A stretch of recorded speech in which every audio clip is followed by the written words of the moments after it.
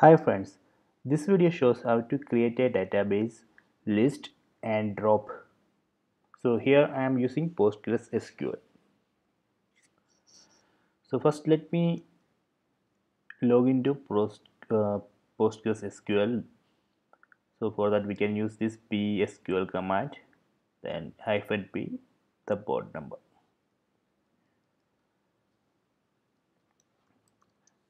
So I am going to create a new database. So for that we can use this command, create database, then name of the database. So you can see that database has created. Now let me check the database. So for that we can use this command /help testdb.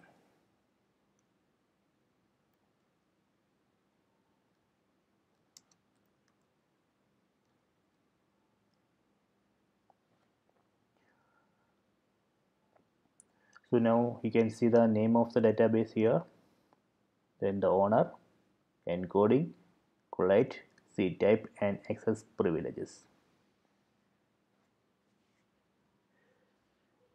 So if you want to see all databases which we created in this PostgreSQL server, we can use this command /l.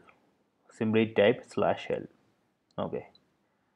So next I am going to delete this database. For that you can use this command drop database, then name of the database.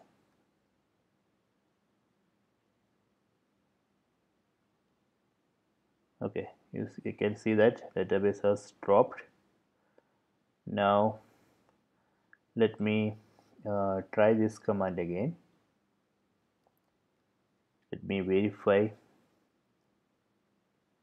See, now it's not showing any entry. That means that this particular testdb database has deleted from this PSQL server. Okay, so please subscribe my channel, please like and share the video. If you have any doubt, please comment.